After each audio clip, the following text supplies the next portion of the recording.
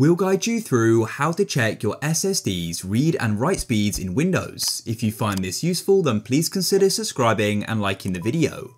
First of all, come to the bottom of your computer, click on search and type in command prompt. It'll probably be recommended to you. Right click on it and run it as administrator, like so. Now, all you want to do is go and open up your file explorer and quickly check which drive your SSD is so you know the drive letter as you may need it. If it's your local disk, don't worry, but if it's another one, you'll need it. You can go and see over to the right there. Then all you need to do is type in winsat, W-I-N-S-A-T, then disk, like so, with a space in between them.